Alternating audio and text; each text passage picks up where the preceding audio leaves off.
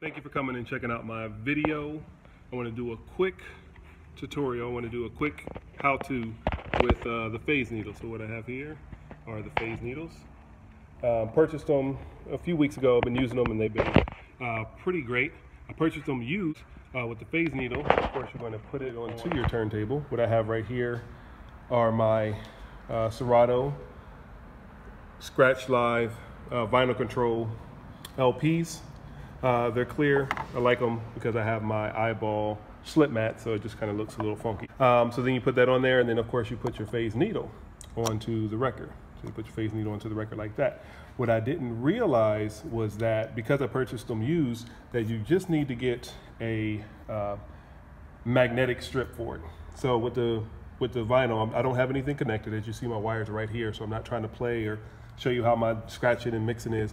But as I move, the stylus starts to turn just a little bit. Or if I'm doing something and I just bump it a little bit, then it's pretty loose, it's pretty flimsy on here.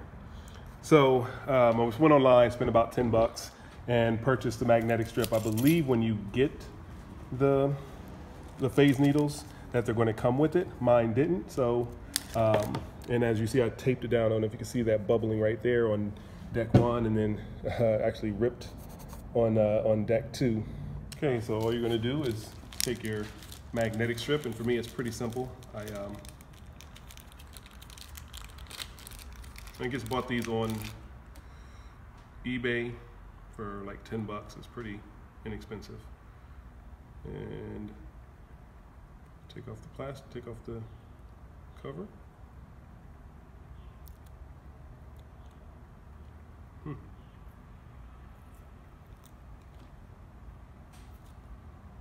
They gave me a total of 4. I do have 4 phase needles, 2 as a backup. So you just put this on here and line it up with my other visual marker.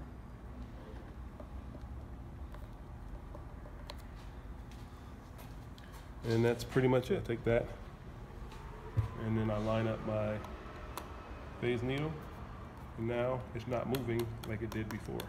It's actually locked on there. It gives a little bit of a give, but nothing like it was before where it just spun around.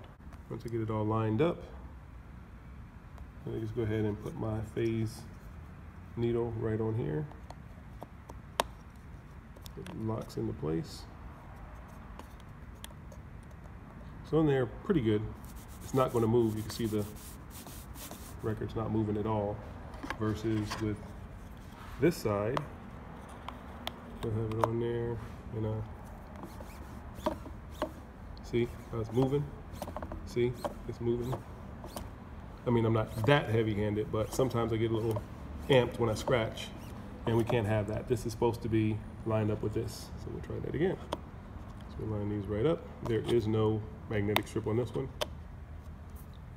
So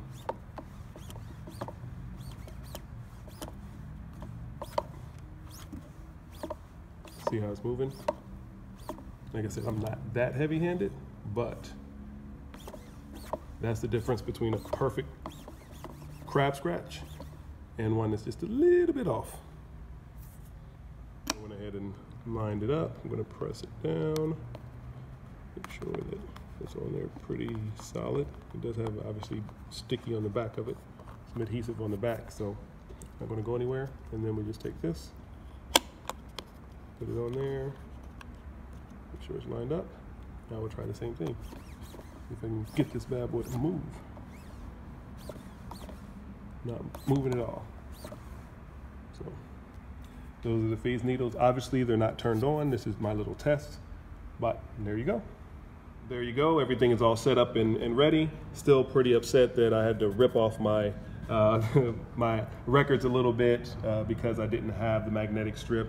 Had to use gaff tape to hold it down so it wouldn't slide all over the place. But now that I'm up and ready to go, I think my next video is going to be me doing some mixing with the phase needles. So if you like this video, hit the like button. If you want to see more, hit subscribe. Either way, thanks for checking me out.